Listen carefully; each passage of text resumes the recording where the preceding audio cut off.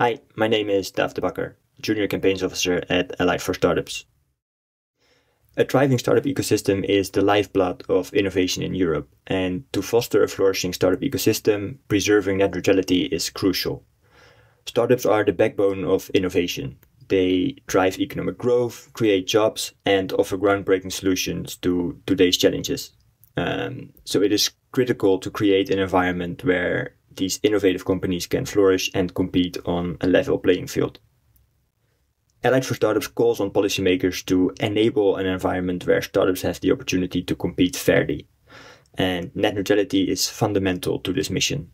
It ensures that all internet traffic is treated equally without discrimination or preferential treatment.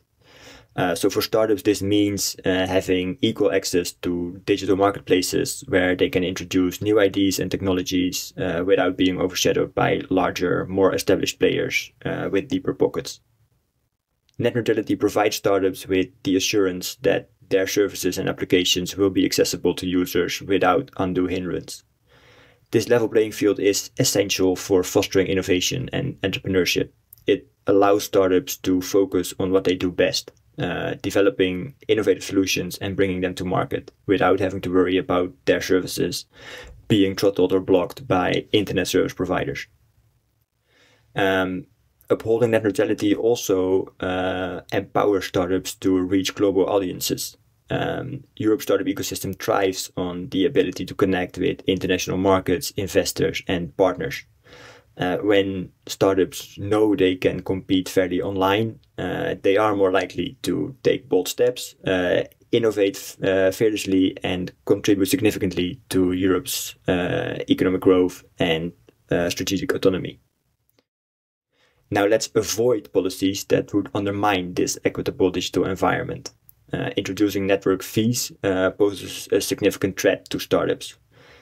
Any link between access and payment would prioritize internet access for some users over others, effectively creating a two-tiered internet where only those who can afford to pay can compete effectively.